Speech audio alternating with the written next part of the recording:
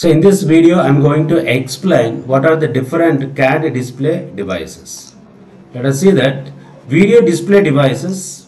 One is a monitor or display, sometimes called a visual display unit, is an electronic visual display for computers. The first computer monitors used cathode ray tubes, CRTs, which was the dominant technology until they were replaced by LCD monitors in the 21st century. So random scan display draw a picture of one line at a time and are also called vector display devices. So random scan displays are designed to draw all the component lines of a picture 30 to 60 times each second. So each refresh cycle is delayed to avoid refresh rates generated than 60 frames per second. Otherwise, faster refreshing of the set of lines could burn out the password. So flat panel display encompasses a growing number of electronic visual display technologies, enabling much lighter and thinner, usually 100 mm. So used in many applications, specifically modern portable devices such as laptops, cellular phones and digital cameras, camcorders, compact cameras, pocket video cameras, etc. So light emitting diode LED. An LED display is a video display which uses light emitting diodes. So LED panels are sometimes used as a form of lighting for the purpose of general illumination, task lighting or even stage lighting rather than display. So LED panels are sometimes used as a form of lighting for the purpose of general illumination, task lighting or even stage lighting rather than display.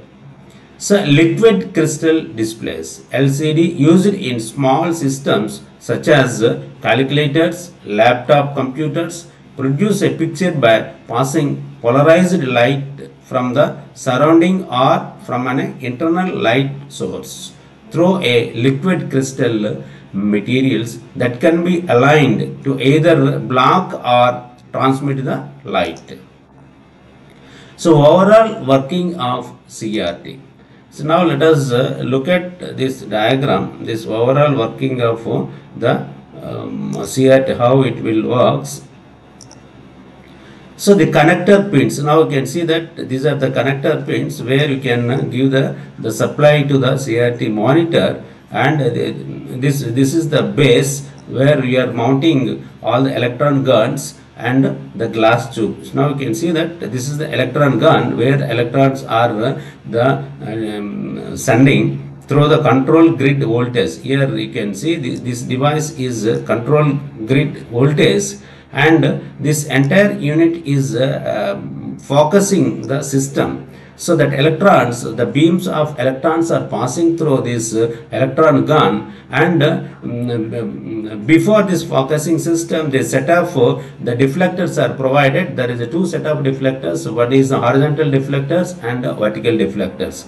So here this is the Y deflector and this is the X deflector. So with the help of these deflectors, these electron beams will focusing on this phosphor screen both in the vertical and horizontal, where that dot wants to hit on the phosphor screen, so that will be guided by these deflectors, Y deflectors and X deflectors.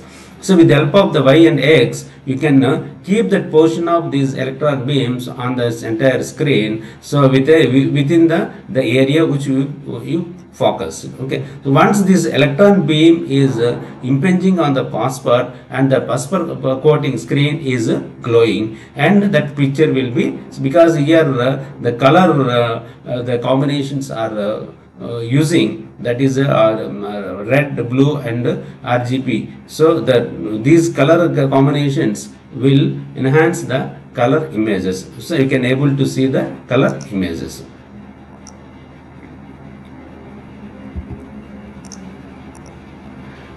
Next we will see that in detail about this cathode ray tube. Okay, this already I explained, this base and pins. Okay, and cathode, and here the heater, the electron guns are passing through grid, and here keeping the in series the focus nodes, here free accelerating node and focusing anode, accelerating anode, and the vertical deflection plate. Okay, and this horizontal deflection plate, and these two are controlling the deflection of these electron beams which are striking on the phosphorus coated screen. Now you can see that entire this portion is called as a electron gun, and this aqua dark coating are provided up to this point. You can see that the green color. Okay, this is the aqua coating is provided. So because this is very bulky, but in olden days they are using these CRT screens to display the images on the monitor. So the cathode ray tube, the CRT is a vacuum tube containing an electron gun, a source of electrons, and a fluorescent screen with internal or external means to accelerate and deflect electron beam used to create image in the form of light emitted from the fluorescent screen. So a CRT monitor contains millions of tiny red, green and blue phosphor dots that glow when struck by an electron beam that travels across the screen to create a visible image. So in a CRT monitor tube, the cathode is a heated filament. The heated filament created vacuum inside a glass tube. So the electrons are negative and the screen gives a positive charge. So the screen glows when screen struck by electrons. So CRTs can be useful for displaying images with high pixels per unit area and correct color balance. CRTs are still popular in the printing and broadcasting industries as well as in the professional video, photography and graphics fields due to their greater color, the fidelity, contrast and better viewing from off-axis. CRTs also still find adherence in video gaming because of their higher resolutions for initial cost, fast response time and multiple native resolutions. LCD's working principle. So the liquid crystals can adopt a twisted up structure, and when we apply electricity to them, they straighten out again. So this is the key how LCD displays turn pixels on and off. The polarization property of light is used in LCD screen to switch its colored pixels on and off. At the back of the screen, there is a bright light that shines out towards the viewer. So in front of this, there are the millions of pixels, each one made up of smaller areas called subpixels that are color red, green or blue. So types of LCDs: the direct address display device, passive matrix display device, active matrix display device. Now look at this diagram. Now you can see that start from the left. So now this is the entire rear glass. You are providing the rear glass, and here polarizing film. This is the polarizing film are used in front of the liquid crystal. This is the device liquid crystal, and this is the color filter. You can filter the color, and here you are using the one more polarizing film, and this is the front glass, and the colored light will be passed on through this front glass and the image will be able to see that. So with the help of these polarizing films, one is the rear the crystal liquid and one is the in front of the color filter. These two are using to pass on the electron beams through and hit the device which are illuminating that RGB pixels, so that according to their color the color will be glowing and the color image will be displayed. This is the main working principle the LCD will works. So each pixel has a polarizing glass filter behind it and another in front of it at 90 degrees. So normally the pixels looks dark.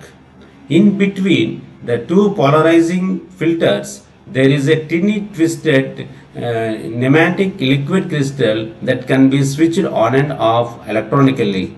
So when it is switched on, it rotates the light passing through it through 90 degrees, effectively not allowing light to flow through the two polarizing filters and making the pixels look dark.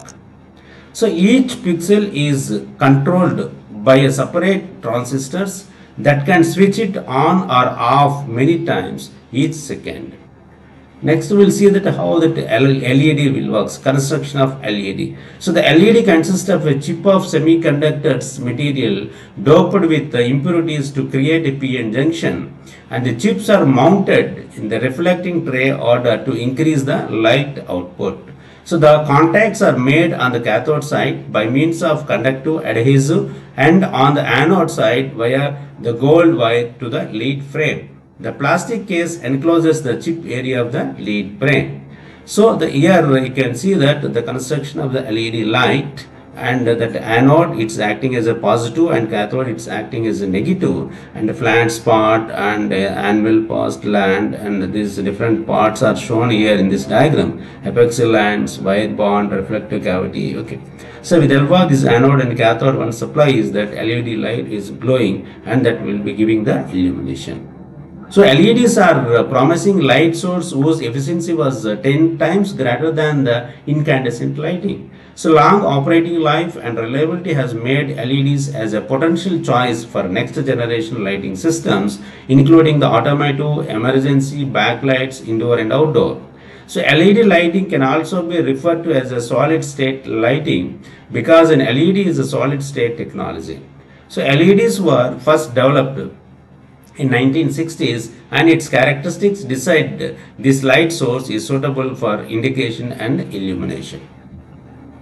So how LED works are displayed in this screen. You can see that battery and this current flows across this junction. So these two devices are the positive cathode and negative anode. That how the electrons are flowing are shown here. You can see that holes and electrons. So that is N type and P type. So the current flows across this junction. This junction the current is flows. And you can see that in the reverse side, you can use that cathode in the right side, anode is negative. So that is a P type and N type. Then depletion zone. So here you can see that here you can depletion zone. No current flows across this junction. So in this direction the current is flowing through this junction, and here it is current is opposite.